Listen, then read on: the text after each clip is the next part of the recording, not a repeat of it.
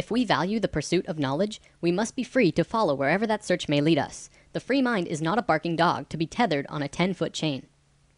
Back in the late 1700s, early 1800s time period, there was a social movement liberating the modern world from the reign of control that religion and superstition had on the people.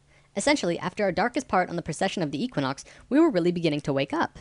Started making new inventions that were rapidly changing the world. The industrial era was beginning. Because of this, we began to see that maybe religion as an answer was not in our best interest, and so the movement happened. We turned to science instead to answer our questions about the universe. The only problem with this was that we grouped in many things with superstition that we probably shouldn't have. Things like consciousness, intuition, human connection, paranormal phenomenon. All of it went right out of the door with superstition, when in fact we've proven these things today to be real. So after 200 years of just going with the same idea about what's classified as superstition and what's okay to talk about, mainstream science is still going with the assumption that consciousness is just a part of the brain. They don't know how it works, they don't have a single rational explanation for it, but they keep on believing it. Why? Well, when we tossed superstition out of the door, even talking about it became taboo. It's just not done. Literally, the reason that it's tough talking about this stuff in the mainstream scientific community is because that's just the way science has been for 200 years. They won't have any of it, even though there are scientific institutions that prove that theory wrong.